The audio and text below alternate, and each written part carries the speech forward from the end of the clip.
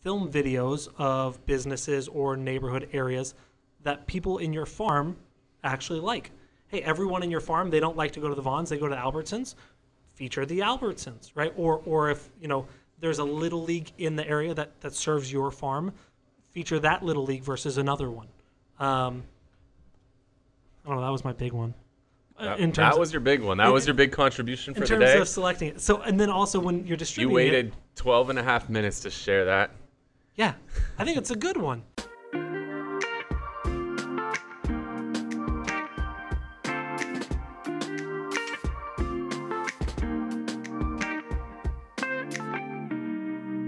Welcome to the Whissel Way Podcast. My name is Kyle Whissel, your host with Whissel Realty Group and eXp Realty in San Diego. And I'm Bryan Koci, the marketing director here at Whissel Realty Group. The goal of the show is to give you the tools, techniques, and tactics that you need to go out there and crush it in your business. And our goal is to do that in 30 minutes or less. We want this to be the type of podcast you can listen to on your way to or from the office and get it all in one shot and not have to listen for 4 hours and break it into pieces. Because I don't know about you, but I can't handle that shit. If you enjoy the podcast today, we'd really appreciate it if you're watching on YouTube, if you can hit the little thumbs up button and the subscribe button, a little notification bell so you get updated of future episodes of the show, or if you're listening on a podcast platform, if you could hook us up with a review on there, we would really appreciate it if we added any value to you today. The way that we run this show is rather than guessing what it is that you want to hear about, we just listen to you, and you guys get to ask us questions, and we answer them on the show. So if you have a question you want to have answered on the show, you can always go to thewhisselway.com. thewhisselway.com.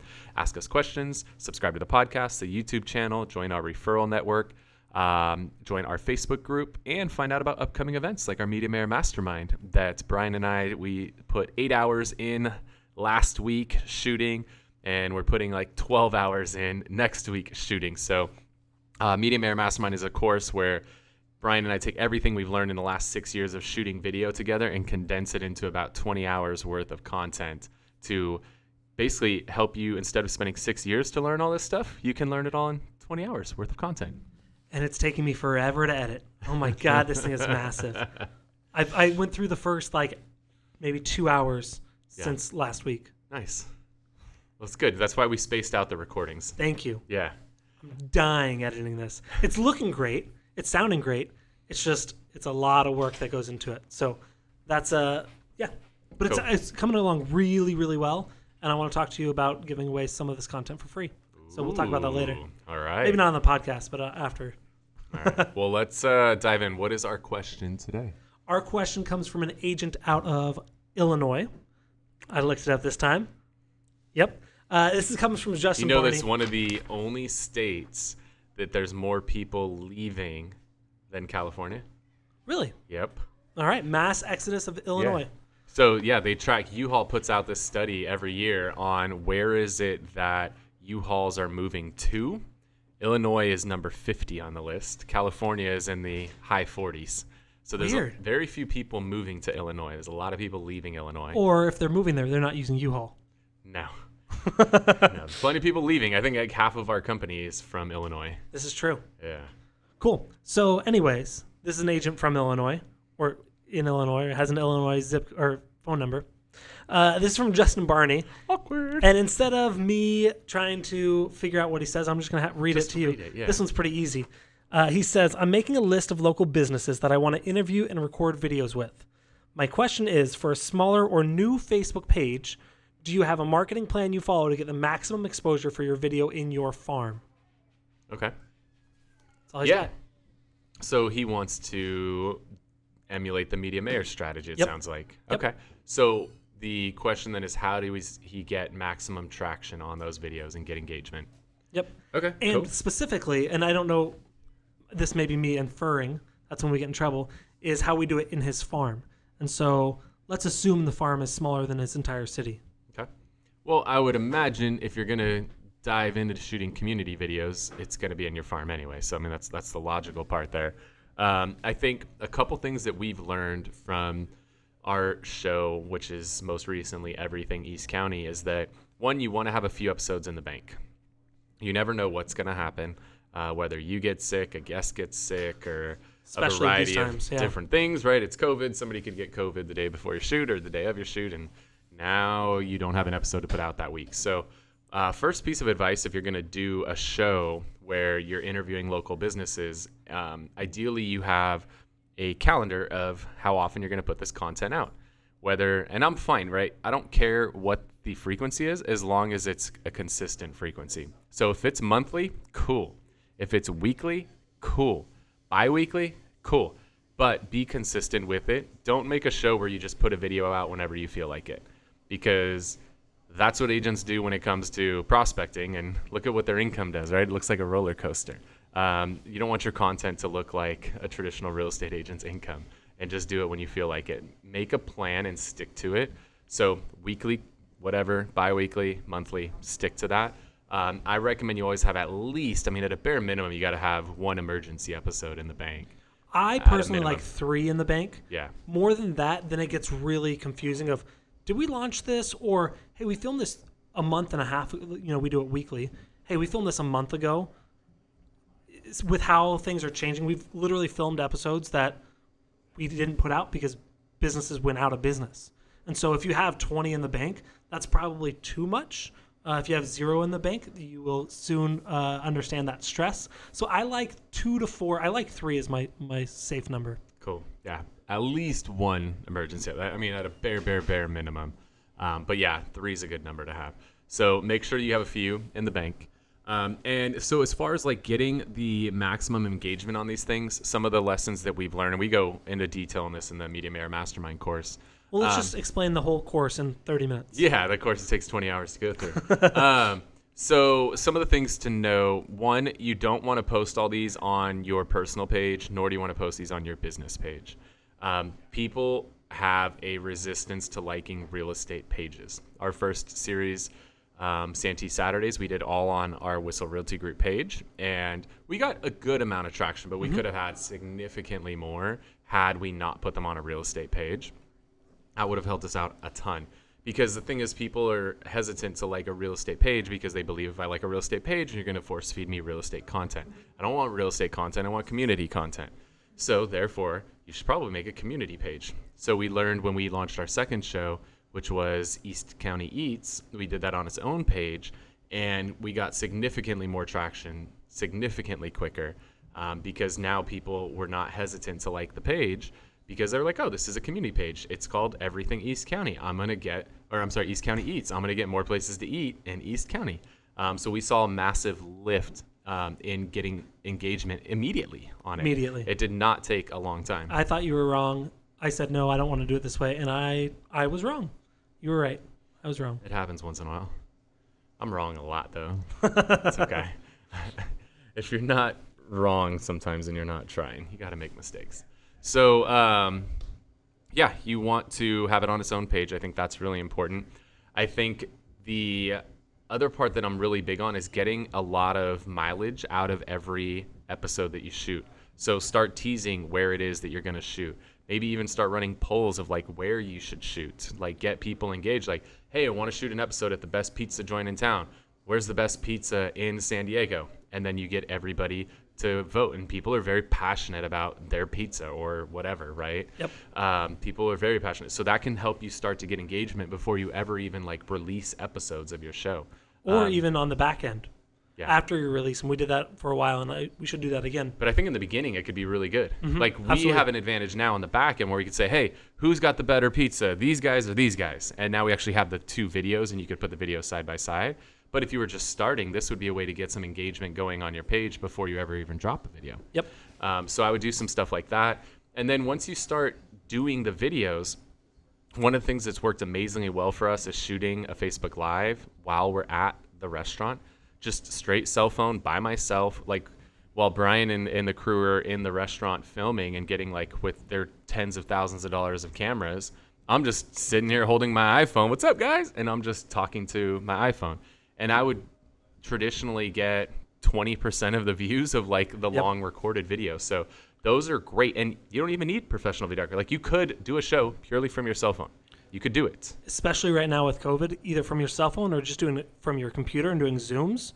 Again, that's a great way to start building a relationship at a really low budget. Yeah. So going live while you're there is like a little teaser, behind the scenes kind of thing. That works amazingly well. shoot the actual video. I think the key is, getting the business owner and the company involved in it and helping them understand what to do with the video when it's done.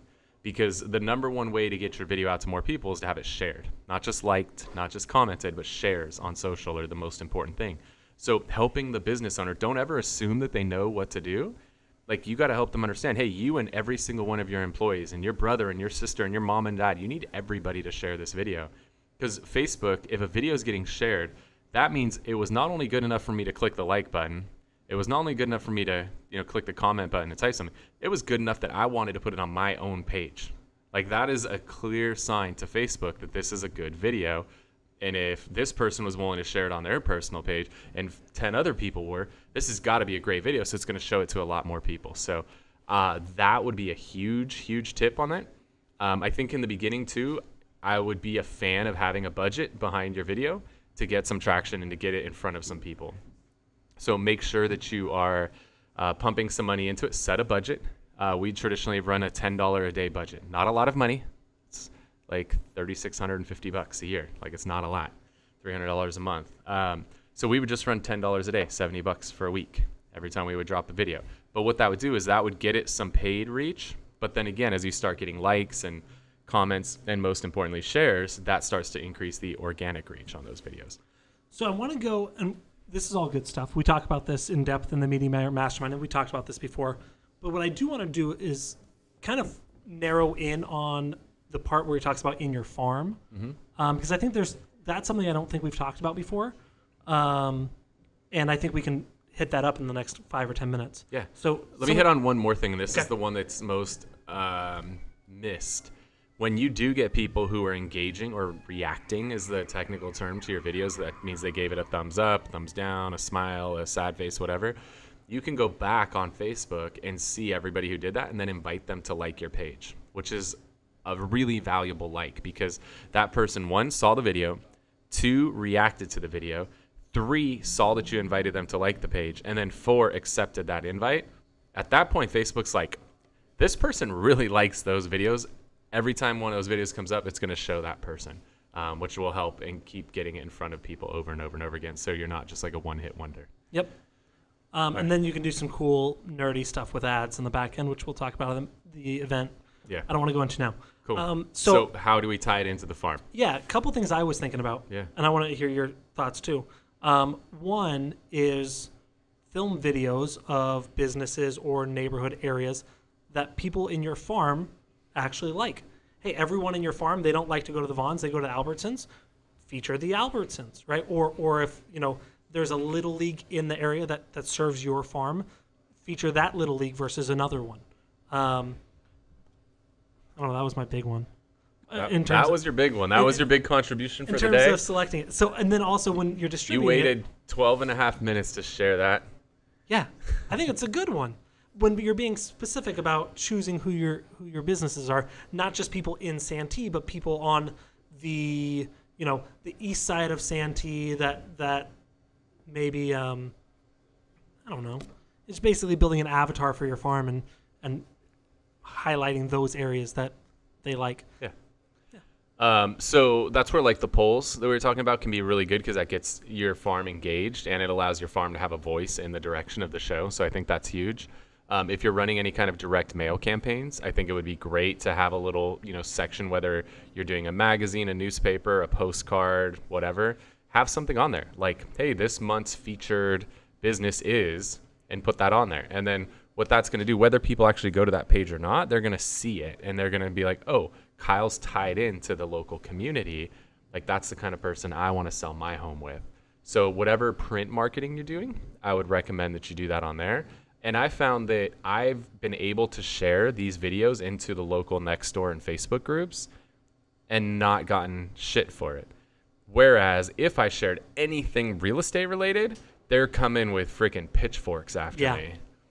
So I could very easily share, hey, you guys have driven by the omelet factory 1,000 times. Like, check out this video to see what they're all about. And people really like that content. And I've never gotten shit from anybody about posting community videos into my local community group in my farm. And that's really good for, especially when we launch the videos new, but also kind of keeping an eye on those groups that you're a part of, that your farm's in, a lot of times you'll see people, hey, I need a good date night spot.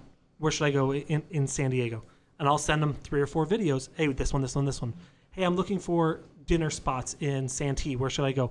And we already have that database. So now not only am I not just posting about it, but I'm sending them links to specific spots that we've highlighted. Yep. Yeah, so I think that is huge. Trying to think if there's any other specific things I could think of. One of the things that we've done is we created a Facebook group for our community. And one of the questions I asked there is, I say, hey, if you want to be included on our newsletter, give us your email. If not, don't even worry about it. And so if they include their email, this is a great way to build your email list. That way you can send these videos out when they launch. Yeah, the other one that I love, and this is one of the best ways to tie in these community videos into your farm, is doing open houses. And assuming you're doing like restaurants, having a restaurant that you've had on the show cater the open house that's in your farm. I think I'm gonna do an open with food. Uh-oh. I think I'm ready to give it a shot. All outdoors. All outdoors. Wear your mask if you're not eating or drinking. I mean, if I could be at a freaking restaurant and I don't have to wear a mask when I'm eating or drinking, I don't see why it's got to be any different if I'm outside in a backyard. Is it going to be buffet style where they get their own stuff? No. Okay. No, you'd have to have somebody serve. Okay. So we'll probably have somebody serve individual drinks and food and all that. But I think I'm ready to toe the line right now on doing a community open house with food and drinks again. We would just have it to where there's only one group at a time in the house. This group is everyone that lives in on the street. The zip code. Yep, we're everybody who lives on Sevilla. You guys are going in California. We will only have one group at a time coming through the house because that's what the rule is. But having food and drinks from local businesses. So pre-COVID, when we were doing our open houses, we would say, hey, you've seen Giant Pizza King and B&S Brewery on the show. Stop by this open house today, have some free pizza, a drink on us, and check out the house while you're there. And so now you're weaving in the fact to the people who've watched your show that you do real estate, and then the people in your community that you partner with all these local restaurants, and you're the local girl, the local guy, which people really appreciate that. Everybody wants to work with a local specialist. Cool. So tying in, if you're doing a restaurant, have their food and drinks at your open house. Because in other states, open houses are crushing right now. So being that I know that it's not just people from California that are listening or watching the show, there are people all over the country, and I think half the states in the union now don't even have mask rules right now. So open houses are crushing in some states, and I have a feeling we're going to be opening back up shortly here to do regular open houses. So I'm going to toe the line. Tom has a question. I have a question. You touched on ads, but Koci, can you spend like 2 minutes kind of talking about maybe how you set up like certain ads for? So we got a live question coming in from the Facebook feed on just a quick hit on how to set up ads on Facebook and Instagram to drive traffic to your videos. Yeah. So good luck explaining this without visuals. So no, this will be the quick and dirty version. So a couple things you want to do to note when you're creating ads. One, you've got a couple different options for how you can create the ads, what your desired outcome is. I would do, on these videos, I would do one of 3 things. Either do reach, therefore sees the most amount of people see it. 2, do engagement. That's another option. And that's having people comment, share, like. That's a great way to build engagement, obviously. Or 3 is getting video views. And so depending on what metric you want to go after more is one of the outcomes that I would go after. And you could play around with that too, where in the beginning you might want to go video views just to get your credibility up there. Because what we did, our first video was like a friend and who just was like, I'll be your guinea pig for your show. But then once you have that first one, if you can go hard on the video views, that's the thing that's going to get other people excited about it. So now you're like, hey, we just launched this new show. We had our first guest on. We had like 2,000 views on their video. Would you be interested in getting 2,000 views on your business? Yep. That second guest is going to be easier. And then over time, you could start to shift off the video views because you're going to have more organic views happening and shift more into the engagement, which is more important. Yeah. So that's number one. Number two is I would work into your audiences, because now you've built it, and we talk again much more about this in depth at the Medium Air Mastermind, but because you've built out your page as a non-real estate page, you have your real estate page and your community page that you've hosted this on, you can be a lot more specific in who you target. So you can specific tighter than 15-mile radius areas. You can specific people that have certain likes and dislikes. Now, again, when you do this, make sure you're not doing this to be discriminatory, right? They put in these kind of filters to make sure that no matter how hard you try, you can't be discriminatory. So don't use this for evil. But if you're trying to target a specific neighborhood because this coffee shop only serves this neighborhood, because I don't know why, but you can be a lot more specific. So that, and then I would also mess around with uploaded custom audiences. So we've talked about being specific with your targeting. We talked about choosing your objective, and then uploading custom audiences for people in your database, people in your sphere, people in your specific farm. You can upload those and then target those people specifically, as long as they match. There's some details on the back end, but that's going to be a good way for the people that you want to see these videos to actually see them. Cool. How was that? That was pretty decent without visuals. That was good. All right. You pulled it together on the end. I got a B-. All right, the way we like to wrap up the show is to share something we're utilizing in our business that either saves us time, makes us more money, or just helps us have more fun. Yeah. What do you got for us today, Brian? So Well, I pull mine up because I forgot about this part of the show. I think I may have done this one already, but I actually just utilized it again for probably the second time this week. And this allows you to create a pretty easy and good-looking video all from your phone. So you can use text, you can use transitions, you can use music, and it's really, really easy. It took me a couple minutes to learn how to use it, but it's called Splice. Again, I think I used this one already. But you just take your little video clips, and then you bring them into a timeline. You can add text over it. You can add some overlays for effects. You can click between the two video clips to add transitions and add music. It took me probably, the first time I did it, probably 20 minutes to make a little 30-second video. Probably be half that next time. And it was a cool little tool to make a reel for Instagram. Splice. Cool. How do you use that, Tom? Very nice. Yep. Cool. I did. We've done this show for a couple years now, so we may happen to accidentally reuse a widget But from I time actually, to time. I used it in But that depth, means it's and I been really long liked it. enough that it was time to represent that one. Okay. The one I have is an app. It's also a desktop version.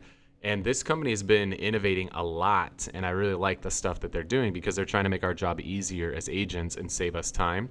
So here in California, our coronavirus disclosure is called a PED form, which is the bane of our existence. Agents hate this PED form, but this company has really helped make it a lot easier to get those PED forms done. Also things like our visual inspections and a lot of other forms, both for us as agents and for our clients. And instead of having the client have to print out all these papers and check all these boxes, they're able to do it in a digital version using a service called Glide, Glide. Glide has been awesome for us. It's really helped increase the experience for our buyers and our sellers, and it's helped increase the experience for our agents who are constantly having to do these coronavirus disclosure forms while they're out and about on the road. There's not only the desktop version, but there's also an app now. Sorry for Android users, it's iPhone only. But that service has been fantastic. So check out the Glide app. That has been a game changer. How much is it? Free $99. Ooh, that's my favorite kind. I'm sure there's like a paid version. I don't know what's included in what, but as far as I know, we're not paying for it. I think we're just running the free version. Actually, it's $12,000 a month per user. Yeah. Cool. Well, that's what we got for you. If you guys enjoyed the show today, if you got value out of it, if you watched us on YouTube, you can hit the thumbs up and the subscribe button and the little notification bell so you get updated on future episodes of the show. We'd really appreciate that. Also, if you're listening on a podcast platform, you can hook us up with a review. That goes a really long way to help expose our show to more people. We love to share and love to give back to the real estate community. So with that said, I want to thank you so much for tuning in to this episode of the Whissel Way Podcast. See y'all next week. Wait. Before you leave, I want to share some more tips and tricks that we're using in our business to take it to that next level. Just click right here. And don't forget to subscribe. Click right here.